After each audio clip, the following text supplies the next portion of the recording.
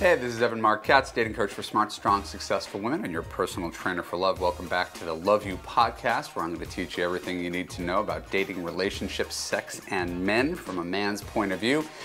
And I got a story for today. Sometimes I come with a whole bunch of prepared stuff, but today it's kind of story time. I just came back from my first Love You graduate retreat. This is something I've wanted to do for a long time, to take graduates from my Love You course to a luxury resort and spend 3 days mostly having fun, doing a little bit of learning, a little bonding, a lot of laughing, eating, drinking. So this retreat, planned by my wife, it's her business, is event planning, went off perfectly, and these women were extraordinary. 7 out of the 10 women who were in attendance had boyfriends a year ago when they joined my course. They did not. So it was a great source of joy and pride, and a great reminder that I want to do more live, in-person. You know, I do a lot of talking to crowds and writing to crowds, but I really like people, and this was a great affirmation of the power of in-person coaching and meeting. That's the setting for the story. We're at the Four Seasons in Scottsdale, Arizona. Bunch of mostly middle-aged white people. And we were sitting out by the pool for patches every day. We were there Friday, Saturday, Sunday. And sitting right next to the pool were 5 women with platinum blonde hair in tiny bikinis in their 30s, and everybody around the pool was watching these women. Like, you couldn't not watch these women. Especially, again, if you are like most of the people there, not 30 years old, long blonde hair, bikini model looking person. So you can't help but to theorize, who are these people? Right? And there's one older guy who's with them. So, I mean, everybody's got their sort of snarky jokes. He must be a prostitution ring, or he must be their John, or their sugar daddy, or everybody's coming up with stuff and making comments, and we don't know anything. We just see them sort of lounging next to the pool like seals, sort of, you know, strutting around in their bikinis or something like that. And it was mysterious. I mean, it was one of the things. It was almost like a running joke of the trip. Who are these women? And so it's the end of the trip. It's Sunday. We rented a cabana.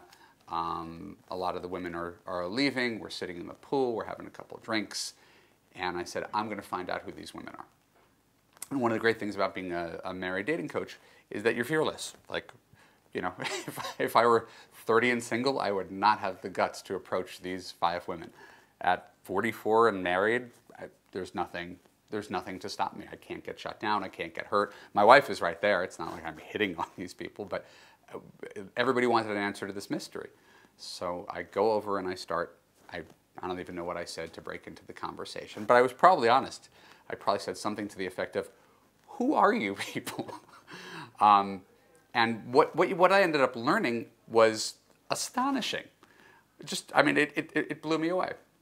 They were Polish. They weren't Russian. They weren't models. They were Polish expatriates living in Chicago for 15 years. The older man who was with them, he was 55, and he was there celebrating the birthday of his girlfriend, who was 40, who was one of these women. And this was her 40th birthday party, and he flew in all of her best friends to celebrate her 40th birthday at the Four Seasons. So he wasn't, he was wealthy, but he wasn't like running some sort of escort ring or anything like that. It was just a 40th birthday party at the Four Seasons with this guy who's a prominent gentleman in Texas, very successful businessman and sweet and interesting. We learned that the 40-year-old woman who's with this guy, he and she both took landmark education. If you know anything about landmark education, it was EST in the 70s. It's like big group therapy, very interesting, challenging, confrontational, where you look at yourself very clearly and you own your own flaws and you vow to create a new future. I mean, I've taken the courses, but I'm a self-help guy. So here is this, real Texas multimillionaire, this 40-year-old woman who looks like a model, and she's a life coach, right? Very smart, very articulate, very self-aware, wants to help others, speaks her own special language with her boyfriend. They have this amazing relationship, this Brady Bunch family. They each have 3 kids, and they recently relocated to Scottsdale from Texas. And her younger sister was sort of the most noteworthy person there. She's in her early 30s. She was wearing a tiny gold sequin bikini, and she had long hair down to her ass, like Rapunzel. And I mean, again, you couldn't not look at her. And I started talking to her and discovered that she's not cold, and she's not a bitch, and she's not a model. She's an esthetician, and she is on a break from her on-again, off-again boyfriend and really, really struggling with it.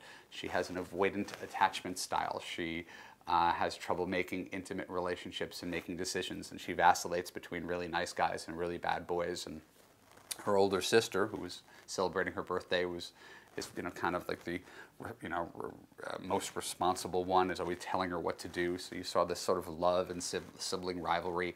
And I spent probably about an hour talking to them in the pool, and then I reported back to my little clan, my wife and the women of the Love You retreat, and told them what was going on. And sure enough, people from all over the pool started to come to me, because it was like, who was the guy who was brave enough to talk to those women? What was their real story? We were wondering too. I mean, everybody was wondering about these people. And I was delighted to report that everybody in the pool was completely judgmental, was completely wrong, and had no sense of the reality of the situation. So I'm talking to, again, this stunning young woman in a tiny gold bikini in front of my wife, and getting information from her and giving her free dating and relationship coaching, and letting her know how she was perceived. Right? She was perceived as cold, and she was perceived as aloof, but when you got to know her, it was sort of anything but. She has sort of a mask, and she wanted to know the reason that nice guys never came up to her is because she's sort of intimidating to nice guys. The only guys who are going to come up to her, fools like me who have nothing to lose because they got a ring on their finger and are just trying to get answers to questions, and probably really confident sleazy guys who will hit on anybody. But her veneer of invulnerability and iciness is going to prevent a guy from coming over, right? And so, that was one tiny takeaway. But by the end of the conversation, she said, I mean, I'm not kidding. She's like, "You've changed my life." And then later her sister was like, "You've changed my sister's life." And I've been trying to say some of these things to her for years, and it didn't get through, but it took, an objective third party to help her, and, we're never going to forget you. And this whole lovely exchange, to the point where, again, this is the end of my Love You retreat. But women are going home, they've got to catch flights, and so, there's only 4 or 5, stragglers who are going to be there at the end of the night. We invited them out, and they came and they joined us for drinks after dinner on Sunday night. And we probably sat with them for 2.5 hours, just talking about their businesses and their relationships and how they met and their aspirations. And I was going to keep in touch with the 40-year-old life coach and see if I could help her build her practice, which is really, really interesting, helping immigrants assimilate into America and make powerful life choices and stuff like that. And just juicy, deep, meaningful conversation with good people who from the surface couldn't look different, right? Some, big, rich Texas Republican and 5 young, beautiful, blonde women, and again, a bunch of white middle-aged people who were just there, trying to get happy in love. So I I found the story so powerful because it was the personification of what we always do in real life. Right? We judge the book by the cover without actually opening the book. And in the second half of this podcast, that was the story that gets us into it. In the second half of this podcast, we're going to talk about the actual practical application of that, how you are consistently judging books by their cover, how you're being judged by your own cover, and how this is getting in the way of you making real connection and finding lasting love. This is the Love You Podcast. My name is Marc Katz, and we will be back after the break.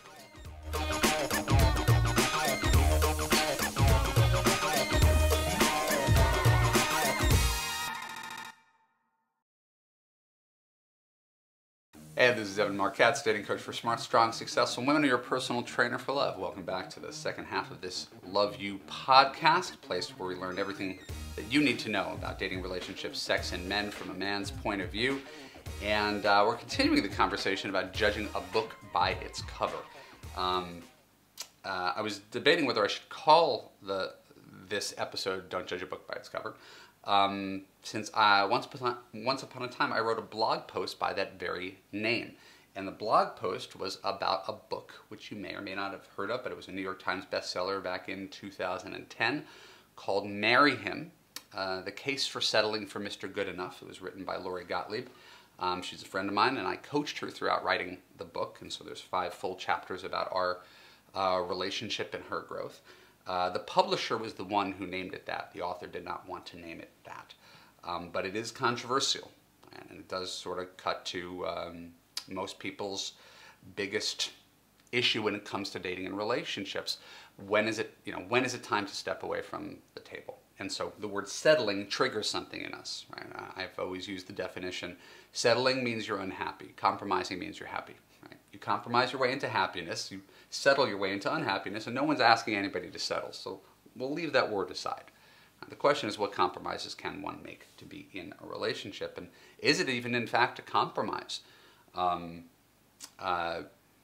Lori, the author of that book, wanted to date the male version of herself, right? Upper Ivy League, 6-figure income, contributor to NPR, reads about science, going for advanced degrees. I mean, Lori's a very, very impressive person, and she had trouble accepting the fact that her partner might not be the same.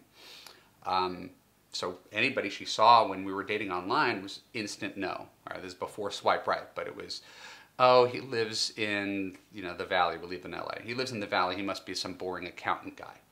I live in the Valley. He is 5'7". He must have a Napoleon complex. Well, she is like 5'1". So everything was a reason to discriminate against someone. And this is what I mean by judging a book by its cover. The most famous story in that book was how she judged a guy because he wore a bow tie in one of his online dating photos. When she actually met him, she discovered that the bow tie was an homage to his grandfather, who had this massive bow tie collection. It wasn't like this guy thought he was some dandy making a fashion statement. It was literally like the sweetest reason you could possibly use for wearing a bow tie in honor of his grandfather. And she ended up dating him and falling for him. The relationship didn't work, but it was just another example of judging a book by its cover. So to play the other side of the fence, it's not that there's no truth to stereotypes. Right? Stereotypes come from somewhere. We don't just make them up. Like, if the women sitting by the pool did turn out to be Russian bikini models with no personality, I wouldn't have been shocked. But the problem was most of us didn't take the time to find out.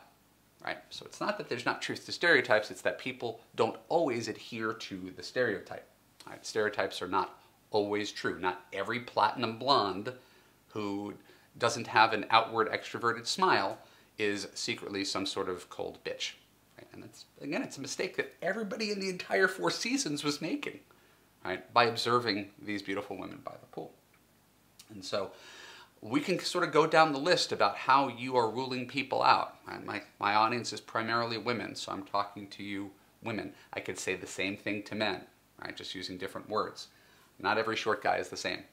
Not every separated guy is the same. Not every divorced guy is the same.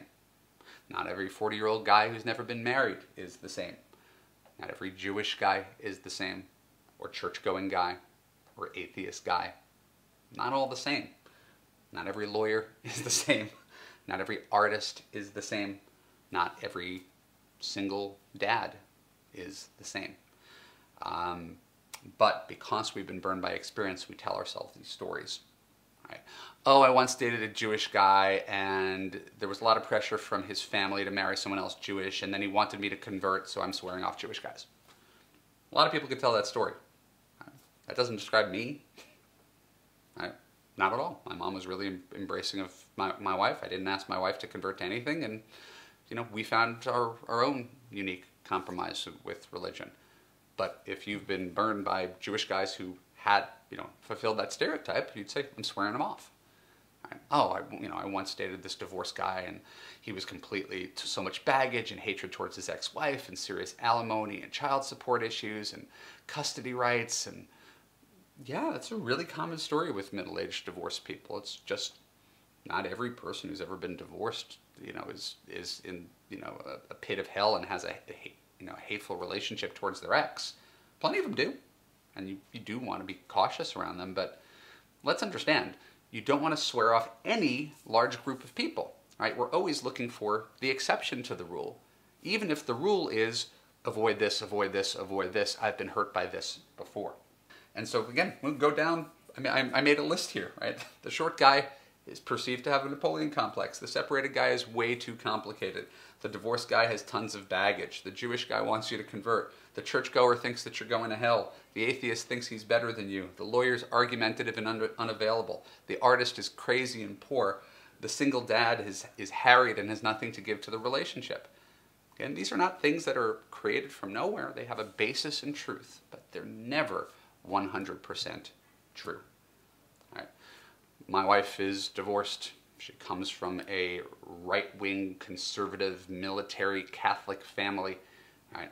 The worst thing I could have done is assume she is just like everybody in her family, or of her faith, or of her political persuasion. All right. It's just not true. And I'm fortunate that I got to know her instead of trying to judge her from a snapshot online. And that's one of the inherent contradictions of all of this. Online dating is a great way to meet people. Really a great way to meet people. The problem is we have so much information that we find reasons to rule people out. We're always judging the book by the cover. Right? And then once you factor in dating apps where you don't even have information, you're literally just judging a book by its cover. Right? Is this person cute and doable? Swipe right. That's really no way to make big life decisions, and yet that's what we're sort of reduced to. And to be clear, I'm not above it. I mean, I might have been, the guy who broke through and talked to the Polish women at the Four Seasons, but I'm no different than anybody else in rushing to judgment. I did rush to judgment. If anything, I had this insatiable curiosity, and I was dared, hey, go over and talk to them. But I could have easily left the Four Seasons, sticking with my original conclusion based on looks. We're all a little bit shallow, and we're looking for shortcuts to put people in their place and make conclusions that save us the trouble of digging deeper. I've got no doubt that there are people who are listening to me right now or watching me right now who have their preconceived idea of who I am based on my profile.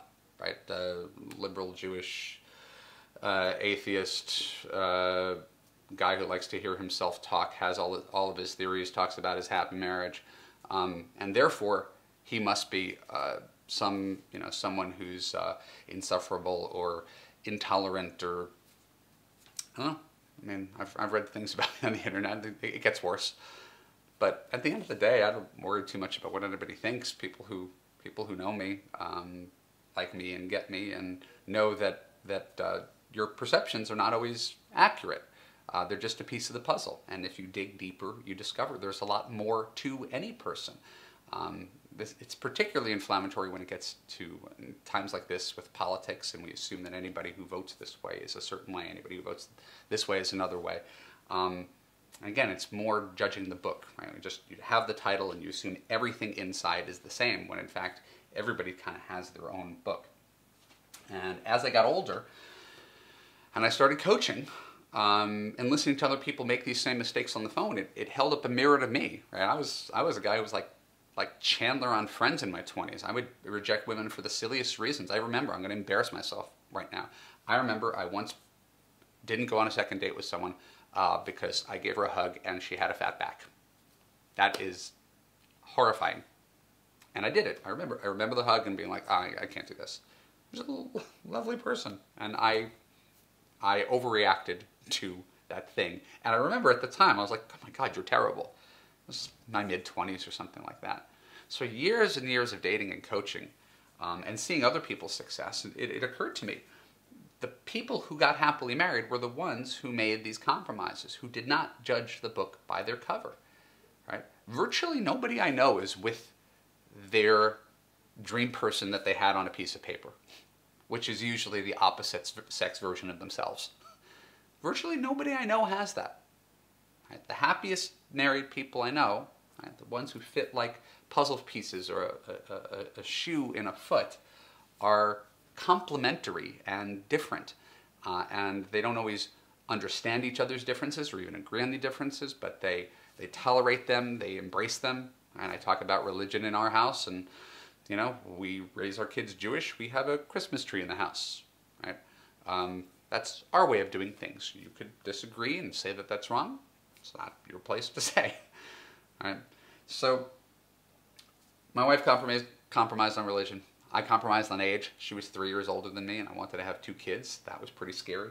My sister found a man who was older than her considerably, you know, like 7, 8 years, bald, not her type.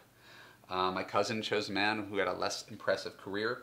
All the rest of my friends, mostly Jewish, married non-Jewish women, friends and cousins. I don't think there's a Jewish couple within any of them. 2 of my closest friends married women in their 40s and then had kids through IVF. And so this is what gets reinforced over and over and over again, and I got smacked over the head with it at the Four Seasons. The entire pool is sitting around passing judgment on these women, not knowing that they're celebrating a 40th birthday party. They flew in for their friend. They have deep love. Like when they were saying goodbye, they were hugging and crying. It was beautiful people on the outside and on the inside that you could easily dismiss because they dressed up in shiny outfits and had great bodies. And it's just I don't know how many times I need to have that smacked upside my head for me to not instantly go to a stereotype. We, from the outside, were internally mocking them. We were looking down on them because that's comfortable for us. It's always comfortable to find someone to look down on. Republicans look down on liberals, and liberals look down on Republicans, and so on and so forth. We always need someone to look down on, but it's not the whole story. It's insecurity. It's not being able to see deeper and being afraid of having your preconceived notions challenged. So I'm encouraging you to develop a greater sense of humility, not judge a book by its cover, the same way that I'm constantly learning to do the same. And maybe you will find a new set of friends, like I did, and maybe you'll find a guy who puts aside his preconceived notions in order to be with you. I want to thank you for joining me on this Love You podcast. My name is Marc Katz. Next week I'm talking about one of my favorite topics, hookup culture, and what you need to know to survive it. If you enjoyed this podcast, please go follow me on Facebook, follow me on Twitter at Marc Katz, and most importantly, go to the text beneath this video, click on one of the links, give me your name and email address, and I will send you free dating and relationship advice until you don't need any more dating and relationship advice. That is my promise to you. Thanks for your time and attention. I will see you again next week.